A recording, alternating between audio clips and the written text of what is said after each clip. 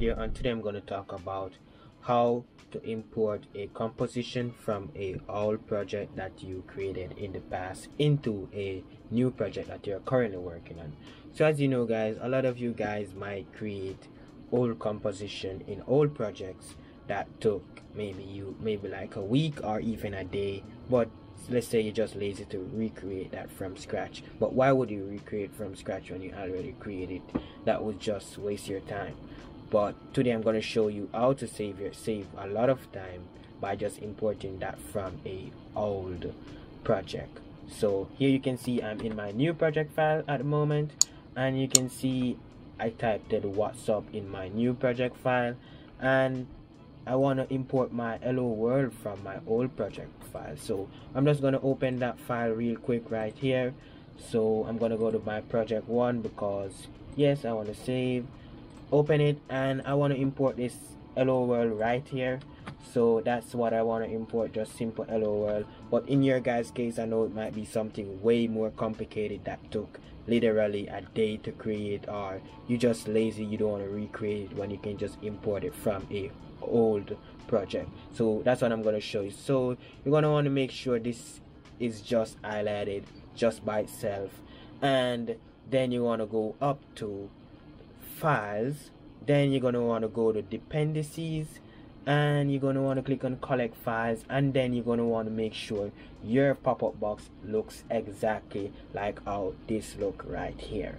So you're going to want to make sure your right here is set to for selected comps. That's why I said you need to highlight that.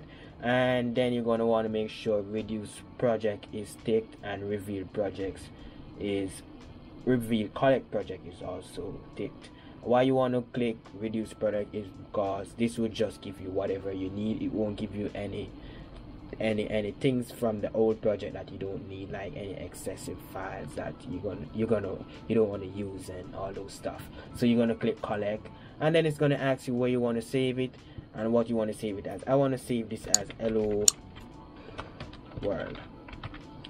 So enter, save, and there is it, just like that.